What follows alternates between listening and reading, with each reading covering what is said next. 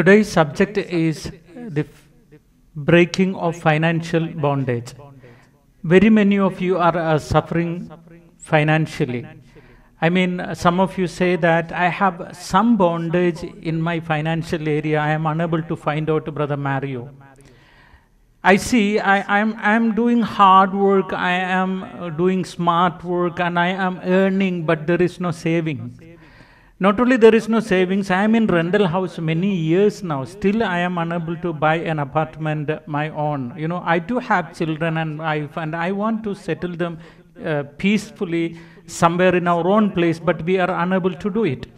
And many of them are saying that the rich are becoming rich always, and they are becoming more rich every day, and the poor are becoming poor day by day. What is the reason? And if you ask me what is the reason, there are many reasons according to the Bible. Now today for this session, let me read from 25th chapter of Gospel of Matthew verses 14 onwards. I repeat, Gospel of Matthew chapter 25 verses 14 onwards. Let me read that because this is very, very important paragraph, and if you are able to understand the meaning of these paragraphs, definitely you will become rich and you will be able to support many poor families surrounding your place where you live now. Again, it will be like a man going on a journey who called his servants and entrusted his wealth to them. Jesus is giving an example. A rich man, he wants to go for a journey, but before going for a journey, what he did is he entrusted all the property to some people. See, which means God trusted these people. Only, you see, if I am going somewhere from my hometown, I hand over my wealth only to the people whom I trust sincerely and genuinely. So make sure that God trusts you. Only if God trusts you with full heart, then He will entrust His property in your hand so that you can become rich. And let me read the balance. To one He gave 5 bags of gold, to another 2 bags, and to another 1 bag, each according to his ability. Remember that, my brothers and sisters, each according to ability. One person God gave 5 gold coin, another one 2 gold coin, and another one 1 gold coin, and he divided it according to the ability. So remember, God gives you money if He trusts you. Second, God gives you money according to your ability. According to your talent. What talent you have? Do you have the talent of painting, or do you have the talent of farming, or do you have the talent of working in medical field, engineering, or scientist, or driver, or mechanic? What talent you have? If you ask me, Mario, what talent do you have? I have the talent of preaching. So according to this talent, He entrusts the wealth in my hand. So each according to their talent. Once again I want to say, if you are not able to use your talent properly, you will never receive wealth from Almighty God. In another word, I will say, if you are a lazy bug, God is not going to bless you financially. So always remember that you must keep working. Simply sitting at home and drinking beer and watching TV and chewing groundnut, you will never become rich. You may say that, Brother Mario, I am going every day for Holy Mass, and I am doing my family prayer every day. I am saying novena, and I am attending retreat. I am doing many other spiritual activities, many ritual activities, but I am not blessed financially. Why? Because you are lazy. According to your talent, God blesses you. So 2 things I said here. The first thing, God must trust you. The second, God must know your talent. Accordingly, He will hand over His wealth unto your hand.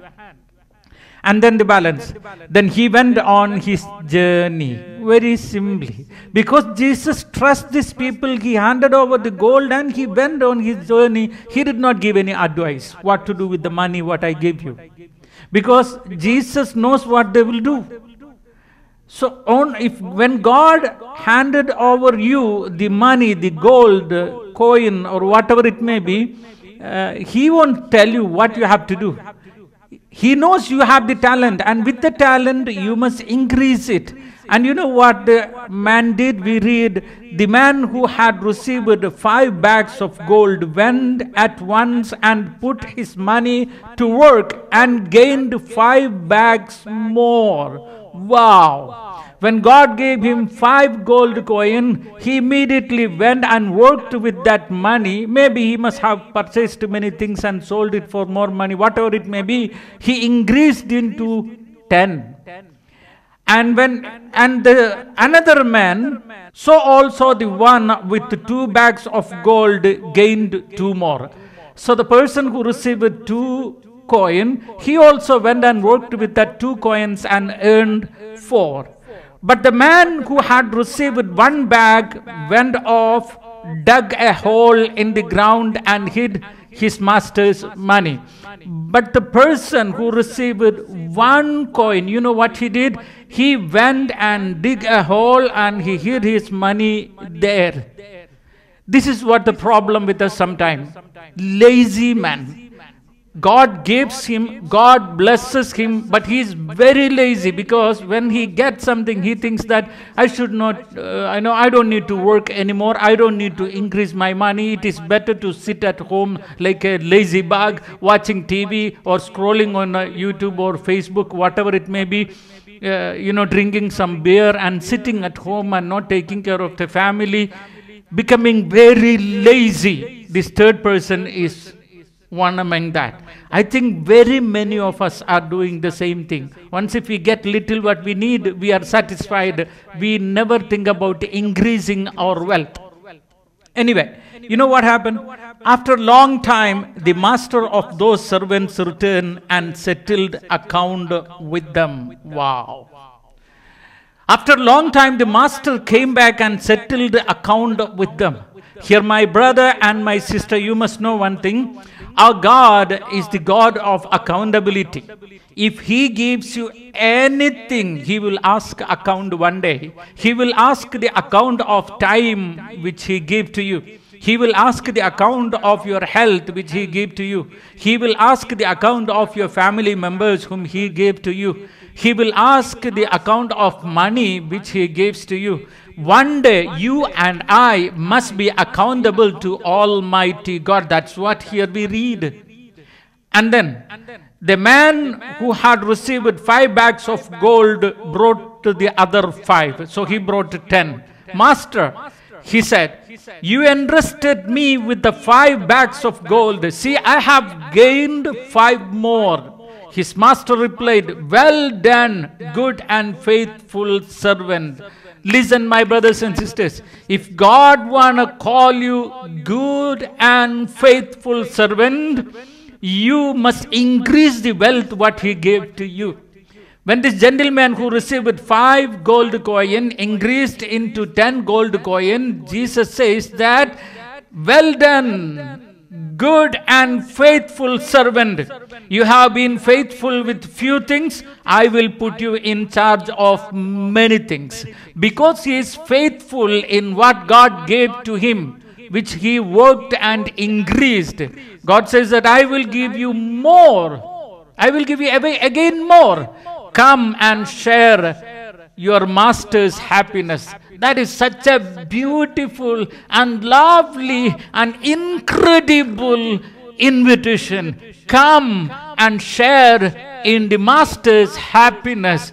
So when God handed over you some money, without becoming lazy, if you are working and if you are doing hard work and smart work and increasing that money, He will say you are good and faithful. Since you are faithful with little things, I will give you more and more. Not only that, come and enjoy my happiness, the happiness of Almighty Father. Such a lovely invitation, yeah.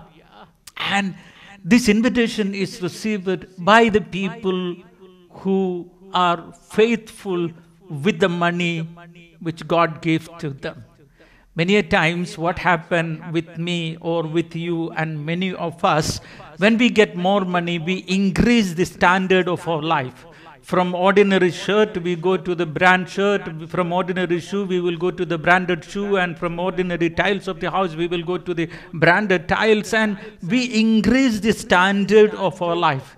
Instead, we must increase the money what God gave to us, and then we must use it for His people. And if we are able to use it for His kingdom, for His church, and for the needy people, then you can share the happiness with the Master. And balance we read, then the man who had received 1 bag of gold coin. Sorry, before that we must read, the man with 2 bags of gold also came. Master, he said, you entrusted me with 2 bags of gold. See, I have gained 2 more. His master replied, well done, good and faithful servant. You have been faithful with few things. I will put you in charge of many things. Come and share your master's happiness. So for both these people, the one who received 5 gold coin and the one who received 2 gold coin, since they increased it, master appreciated them, blessed them and gave them more, and master invited them to enjoy the happiness of the master. And now the last one, we read like this. Then the man who had received 1 bag of gold came. Master, he said, I knew that you are a hard man, harvesting where you have not sown, and gathering where you have not scattered seed.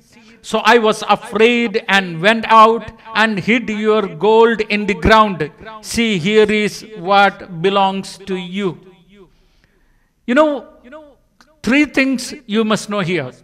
The first thing, this person who received 1 coin, he was jealous of master.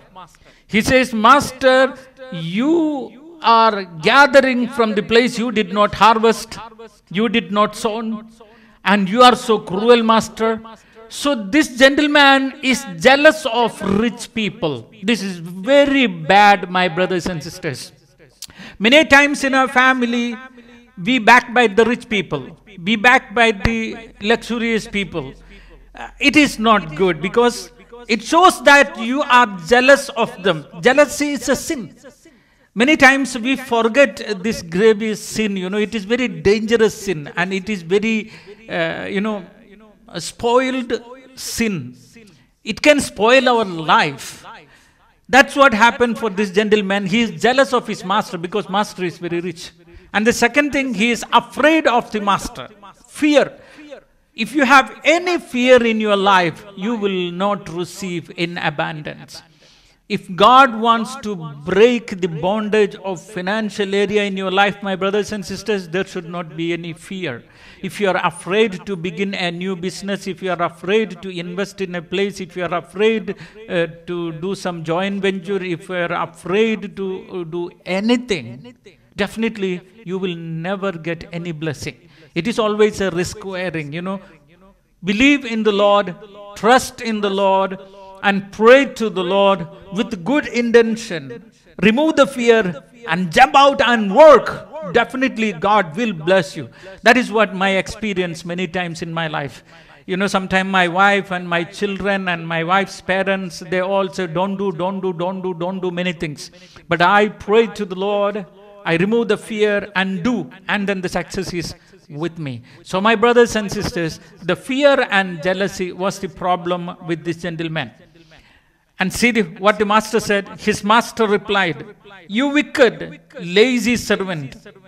So you know that I harvest where I have not sown, and gather where I have not scattered seed. Well then, you should have put my money on deposit with the bankers, so that when I return, I would have received it back with interest at least. You see, my brothers and sisters, when God gives you something, never be lazy with that. Something you must do and increase the wealth for the benefit of this universe, this society, this nature. Otherwise, you know the next word. So take the bag of gold from him and give to the one who has 10 bags. For whoever has will be given more, and then will have an abundance. Listen, from that one coin, Jesus said, take that one from him and give to the one who has the 10 coin.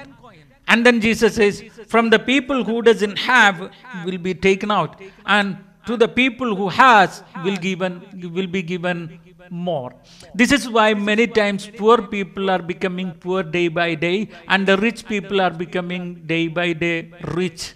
And you can become rich only if you are keep working without becoming lazy. And if you are lazy, what you have, that will be taken from you and handed over to the person who is ready to work. Whoever does not have, even that they have will be taken from them. And throw that worthless servant outside into the darkness, where there will be sweeping and gnashing of teeth. That is talking about the hell in a metaphorical way. But anyway, my brothers and sisters, from this paragraph, for this parable, there are a spiritual meaning and worldly meaning. But since our subject is a financial breakthrough, I want to tell you these 5 important points. That God handed over the money only to the people whom he trusts. The second, God handed over money to the people according to their talent. And then third, God always, he asks accountability for the things what he gave to you. And God expects you to increase it and use it for his kingdom.